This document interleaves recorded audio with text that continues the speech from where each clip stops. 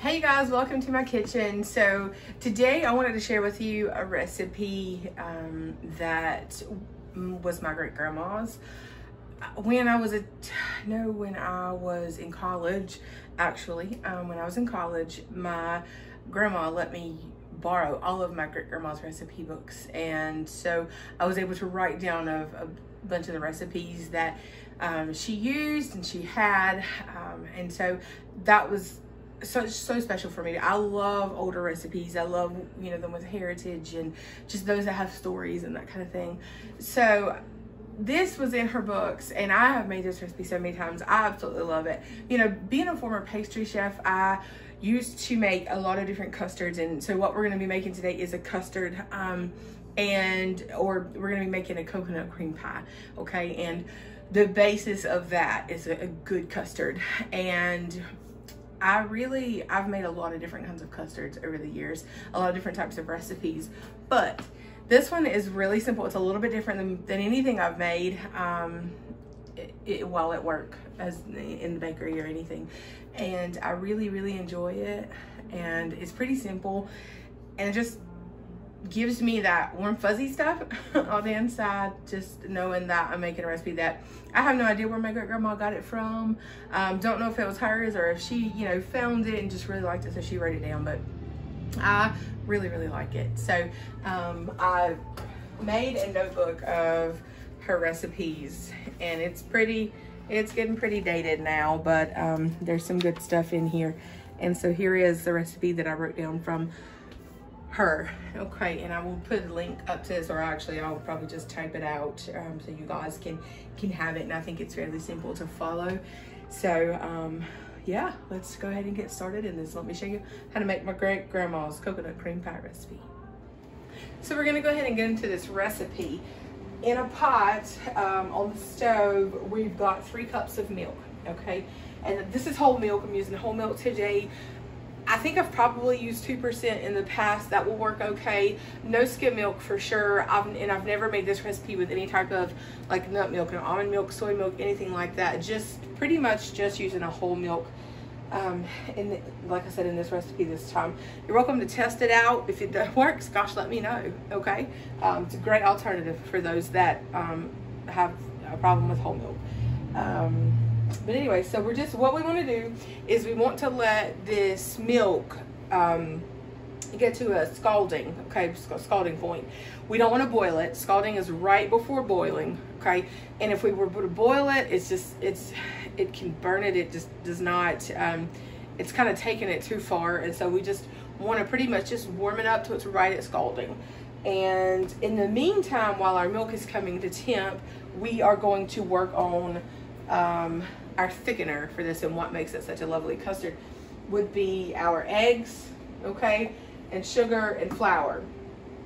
And so in our bowl, I've measured out 3/4 cups of granulated, just white granulated sugar, okay? And then what I'm gonna do is I'm gonna take probably just a tablespoon or 2 of this, probably 2 tablespoons, and sprinkle it over the top of my milk. This will keep my milk from forming a skin as it comes to heat, or comes to temp, and because it can form a skin, I'm sorry, and that'll whisk around, and it may not be a smooth custard, so we just throw a little bit of our sugar on top of our milk to prevent that. That's it, okay? And then we are going to measure 7 tablespoons of flour in here, okay? So we are I told you guys in the previous video that I kept these things in my flour, the tablespoon, the scoop, and then that knife to help level. And so I'm going to scoop my flour in. Okay, we got 1, 2, 3, 4,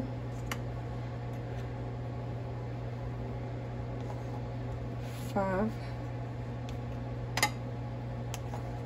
6, and 7.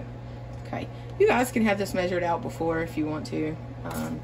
That'd be fine.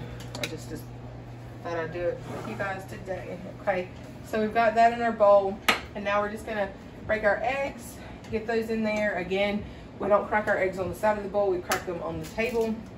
or your counter. And then you're just gonna get both of those in there. And we do that again to avoid any shells or cross-contamination. Okay, oh, I'm actually gonna rinse them. I don't typically like to just have any bit of egg on my hand. And then all we want to do now is just whisk this mixture together, okay? It's gonna be really thick to start out with, but it will come together, okay? And I'm using a silicone whisk today because my pot is non-stick. And if I were to use a metal or wire whisk, then it is going to potentially scrape up some of the bottom of the pot, that non-stick coating, and that's a hot negative right there. So I'm going to use a silicone whisk, and or a silicone coated whisk, and it won't scrape the bottom of my pot.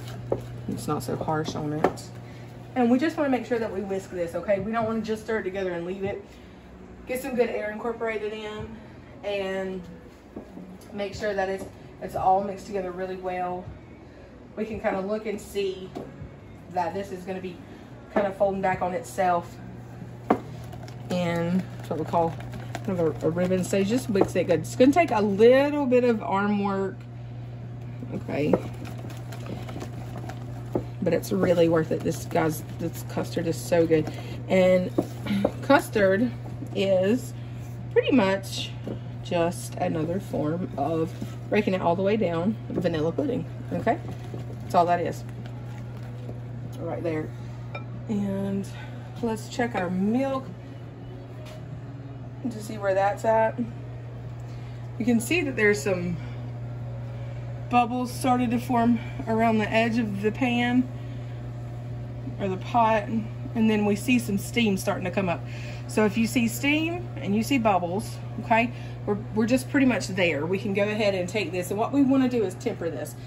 We didn't go ahead and just throw all of our ingredients in one pot and cook it, because there's a chance that you're going to scramble your eggs or overcook the eggs, anything like that, okay? So the process that we're going to be doing is called tempering. So what we're going to do is take a little bit of this milk mixture, pour it into our bowl with our eggs and flour and sugar, whisk that in quickly, bring it up to temp, bring it a little closer to the temperature of the milk, and then we're going to pop that mixture back into our pan or our pot, okay, and stir it around until it becomes thick. That's a custard, okay? If you can get this down, then you can make any custard coming and going, okay? So at this time, I'm going to cut my heat off of my pot, and I'm going to take some of this custard mixture, the milk mixture, maybe a half a cup to a cup of it, and then I'm just going to whisk it around, okay? And just putting that little bit in there will not necessarily scramble our eggs or anything. It's just going to be just enough for it to help bring it again up to temperature. And so it's not a shock to the egg when we put it in the milk, okay? We don't want it to be a shock, because again, that can cause scrambling or cooking of the eggs, and then it separates, and it's, again, not our desired outcome. That pot is hot. So I'm going to cut our heat back on. Okay, cutting it on like a medium. And then we are going to pour this mixture in here. Okay. Go ahead and put your whisk in your pot and start moving it around, getting your liquid moving around, and pour the egg mixture in, just like that, okay? The silicone whisk will help almost act as a rubber scraper and get a lot of that out of there, and that'll be good. And now all we're going to do is stir this, all right? We got our heat on. We got our egg mixture in our pot with our milk.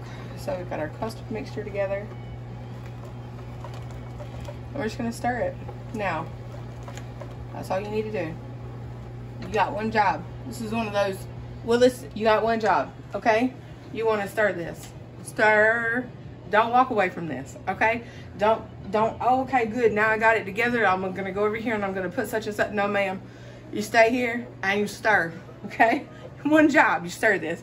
Because if you do not, it's gonna scorch, it could curl, anything other than it just be bad, okay? And we don't want to waste our ingredients, we don't wanna waste our time. So we are going to stand here, take a minute, practice a squeak of patience, and we'll stir this, okay? And that's it, what we're gonna do. You see, it's already starting to thicken up, okay? It's already looking a little thicker than it was. And standing here stirring, and this pot's hot.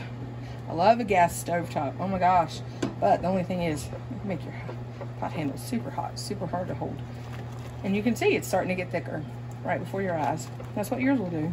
Super easy. We're just gonna whisk. Just continue whisking, because what we really want to do is cook this flour out, okay?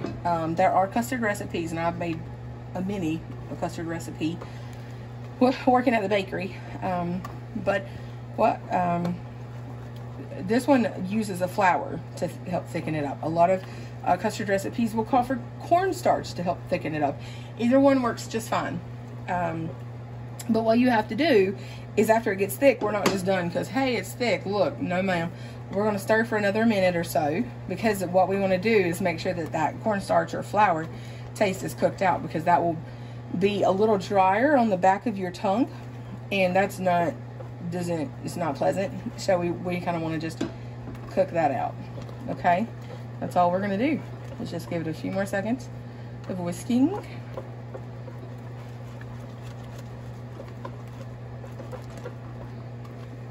To cook out that mixture. This looks a little loose, okay? But when it sets up in the refrigerator, it'll definitely firm up and stiffen up, and you're gonna have a lovely, lovely custard recipe. Again, what we're gonna do is we're gonna make coconut cream pie. So I think we're good. I'm gonna cut my heat off, okay? And this recipe does not call for us to add any butter to this, but okay. Butter makes everything better, and we have a motto. It's called more butter, more better. All right, so I'm just gonna take about a half a stick of butter, okay? Pop it in there. We're just gonna break it up some. This was a softened stick of butter, and that's gonna go in, mix in fairly easily. It's gonna make it beautiful and glossy and shiny and all that good stuff. And I'm actually gonna grab some vanilla extract, okay?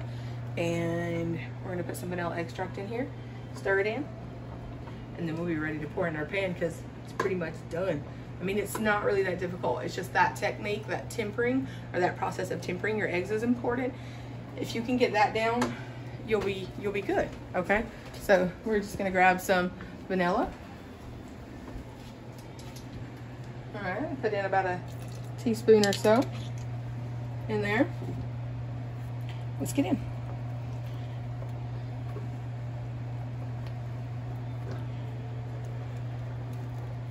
All right, that looks good.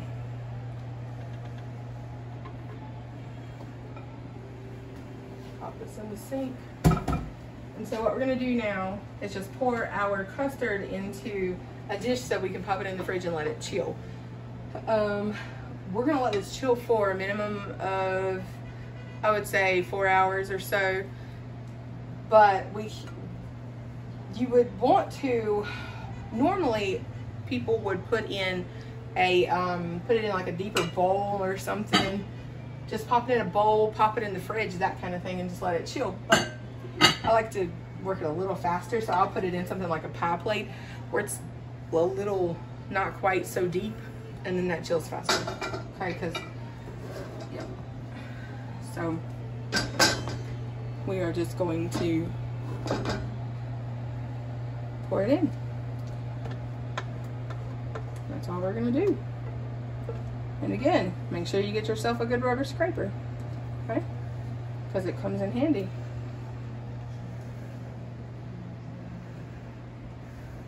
That's it. The only other thing that you want to do before you pop this in the fridge is put some aluminum, some plastic wrap on the top of it. You can, you can cover just the top of this. You know, you would think, oh, let me just put some plastic wrap across the very top of it. But what you really need to do with a custard, okay, this should not be this hard. All right, let's see.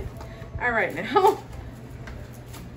Okay, I know how to work with this stuff. This is making me look bad. Get in there.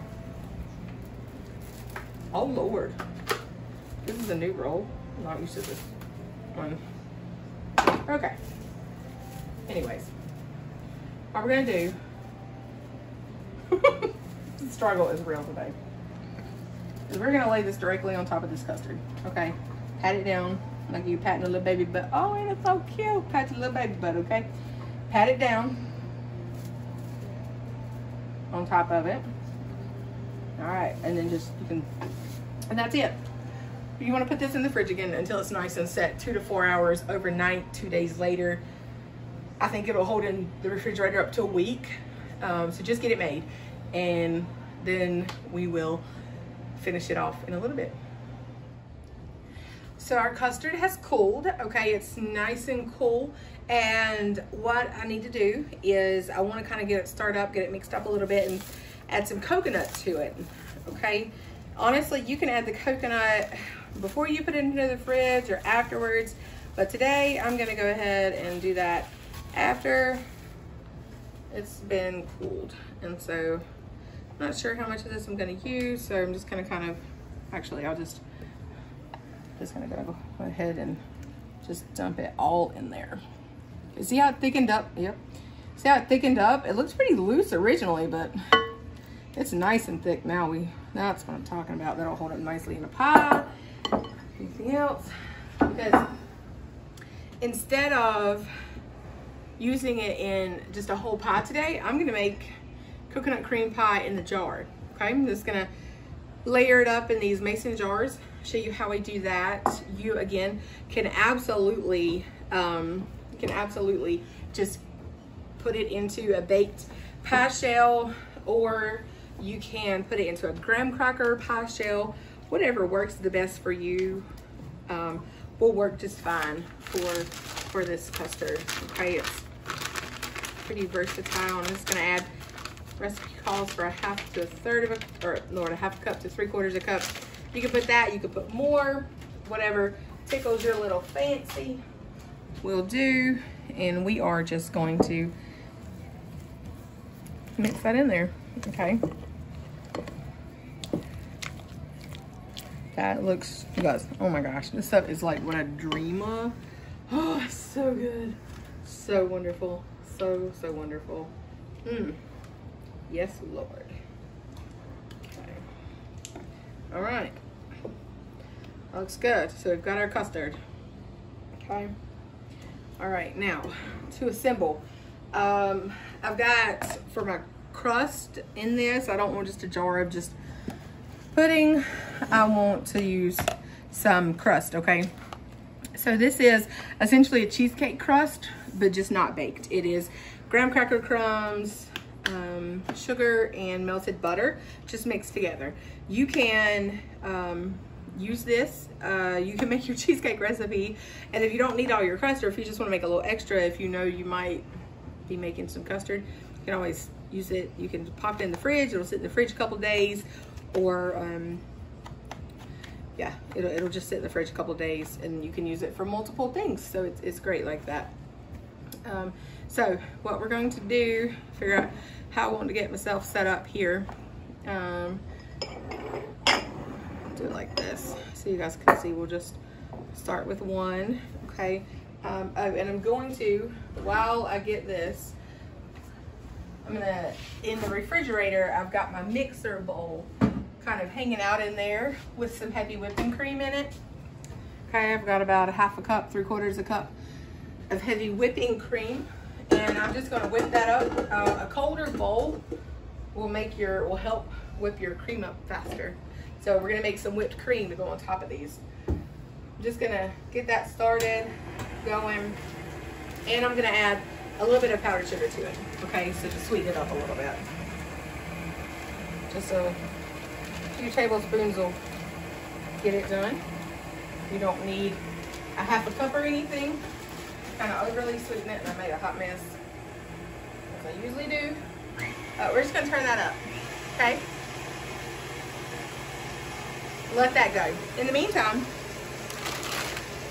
you can use Ziploc bags to do this with. You can absolutely you can scoop it out with a spoon into your jar, or you can use a Ziploc bag and kind of squirt it in there. These piping bags, and because this jar is deeper, if this is a longer bag, it'll be easier for me than a Ziploc bag. So that's what I'm going to use. I'm just going to keep an eye on my cream at the same rate, okay?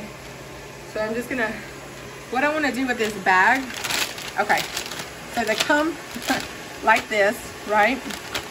You buy them as a big bag like this. So what you want to do is just kind of hold it down, okay? Take it, hold it down over your hands, pull the bottom down, and it kind of helps open it up for you, okay? And you're holding it with your first finger, your middle finger, and your thumb, right? You're just gonna hold it open, and you're just gonna drop some of that custard in there. Use your hand to help loosen it from the spatula. Just drop a little bit more, okay? That's all you're gonna do with that. All right, and then you wanna slide your right hand underneath the lip of this bag and just kind of make it straight, right? Kind of shake it down to shake the custard down, and then trap it between your first finger or your forefinger and your thumb, and give it a good twist. All right, that's how we're gonna do this. We need to cut a hole, I think probably a good 1.5 inches or so way up the bag, and that should make us a nice size. Okay. All right, so we're just gonna drop that right there for a minute, keeping an eye on our cream. We want to make that stiff peaks, all right, and I'll show you what that looks like. It's gonna go from soft to medium to stiff, and I want a stiff peak cream. So I'm just gonna take a tablespoon, something you might eat or serve. I like to eat out of these, but anyways, serve in them, and take a good rounded, let's go for 2 rounded spoonfuls of this stuff, okay? Pop it in there, pop it in there, nothing super fancy about that. And then take my bag, twisting it around so I got a good hold on it, okay? And use your left hand to guide and your right hand to squeeze. So that's why you don't want to fill your bag up to the very top here, okay? Kind of don't fill it any more than halfway full, 1/2 to 3/4, because you want to be able to squeeze it. So again, you're going to use your left hand to guide, and you're just going to squirt that around in the bottom, okay? Give it a good layer, and that's all we're going to do with that. And it looks like our cream is coming up, okay? And so I think right now we should be where we want to be. Yeah, that's a good stiff peak right there. Let's see. Yeah, okay, see, it's holding its own shape, holding the shape. Yeah, that's good. You can do it a little under. If you keep whipping, you'll make butter. Not quite what we want, not the desired outcome, right? So, got our cream done. We're just gonna set that to the side. So, I want to continue with this. So, I'm just gonna layer up the graham crackers and the custard, okay? So, I'm just gonna kind of turn my jar a little bit to try to get this dispersed as evenly as possible. Use about 1.5 tablespoons or so, just whatever you like. I mean, honestly, this is not an exact, I'm just gonna run this around the edge. It's not an exact thing, it's up to you. Okay, coconut acting a little extra. All right, tablespoon. I'm gonna do a few layers of this. Okay. All right, I think that looks good. All right, let's get us another kind of thinnish layer of this. All right, that coconut is just jumbling up there. All right, so this is what we have so far. So now what I want to do is just take another tablespoon, okay? And then I'm just gonna dollop some of this cream on there. You could absolutely pipe this out if you want to with a Ziploc bag or a piping bag. Maybe got a little more than I needed. That's it, okay? And then we have some coconut that we toasted earlier on the pan, on the stove. You can do it in the oven or on the stove, and all I wanna do is just sprinkle, just a little sprinkle, okay? Now, that's lovely. That kind of looks like a lot of dessert, I know. So the good thing about this is that you can eat this in one sitting. You can eat half of it, pop it in the fridge, save it till the next day. You can put whipped cream layered up with all these layers if you want to. If you want to put more whipped cream in the middle or whatever, it's totally customizable. But I love having a coconut cream pie in a jar. It's just a little bit more fun, a little bit easier to eat. It makes a wonderful pie that sets up into a really nice pie as well. And so I'm gonna go ahead and just build one more, but we're gonna pop our lid on our jar and it's ready to go, you guys. I mean, honestly, how stinking cool is that? And especially right now during the Rona, you can make these. You can make small versions. You don't have to make a huge jar like this, okay? You can make a small version, and you can like just text somebody and be like, dude, I left you something on your porch. You know, I mean, spray it with Lysol, never touches the food. You know what I mean? Just anything like that. And then it's a nice gift. It's a nice treat. And how fun, and just kind of takes your mind off of everything that's going on. Just to share the love, you know, share the joy. Leave a little sweet note and, you know, just tell them, share some Lord, share some Jesus with them, okay? Because it's just so sweet to trust in Jesus. I know a lot of you may know that, but y'all, there's nothing sweeter than just being in love with Jesus and trusting him to make it all okay, to make it all right. All right, and again, let's see here. Go in with a little bit more cream here. Yeah, let's see, how many have I got here? 1, 2, 3. 1, 2, 3. There we go. Okay, I'm gonna make this one a little bit shorter, just so maybe it doesn't touch the top, in case I'm gonna keep it in the fridge a couple days. Just a good little amount of that whipped cream on there. Just smush it around. Okay, little coconut. Yes, you guys, I mean, honestly. Okay, right, that's what we've done. We've just made coconut cream pie in a jar. Again, this recipe is very versatile. You can use it to make many different things. You could make, you know, like I don't know, like a banana pudding, banana coconut pudding. That would be different. There's just make it, enjoy it. I really hope you do.